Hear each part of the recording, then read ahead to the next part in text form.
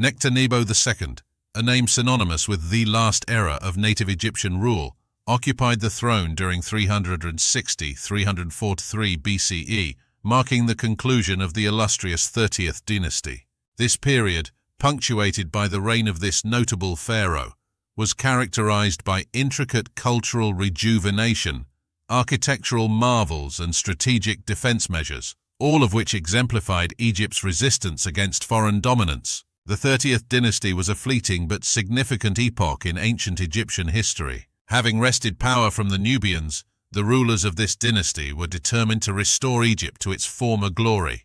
Nectanebo II, as the last of these pharaohs, bore the weight of this responsibility and was pivotal in showcasing Egypt's cultural and military might.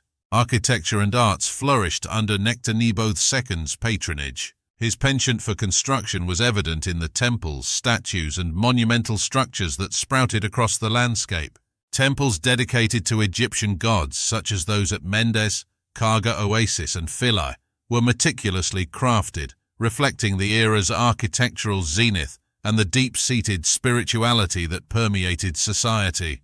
The intricate carvings, hieroglyphs, and motifs etched on these structures narrate tales of devotion, valor, and the symbiotic relationship between the pharaohs and deities. But Nectanebo II's reign wasn't just about grandeur and aesthetics. It was also about fortifying Egypt against external threats. Persia, a formidable power, cast a long shadow over Egypt, prompting Nectanebo II to invest in bolstering military defenses. Massive fortifications, walls, and strategic garrisons were erected along the eastern delta to stave off Persian advances. This emphasis on defense did not merely represent a tactical move, but underscored the intent of a pharaoh keen on safeguarding his homeland's integrity and legacy. Economics and trade, too, received impetus during this period. Ensuring a stable economy was paramount.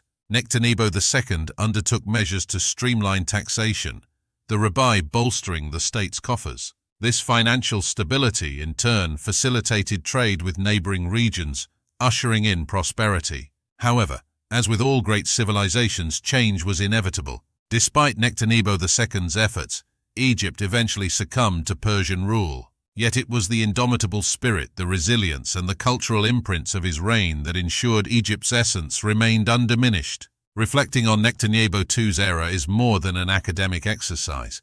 It's a journey into understanding our past.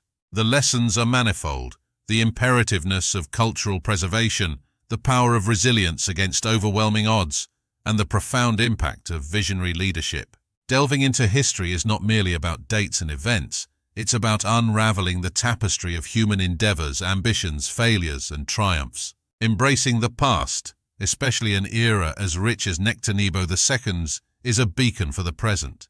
As we stand on the shoulders of giants like him, we are reminded of the potential within us, shaped by the legacy of those who came before. Recognize it, cherish it, and let it guide your path forward. For in the annals of history, greatness is not just about ruling territories, but in influencing generations. Remember, understanding our past is the key to sculpting a future of purpose, vision, and enduring impact. Click like, subscribe, and share this channel.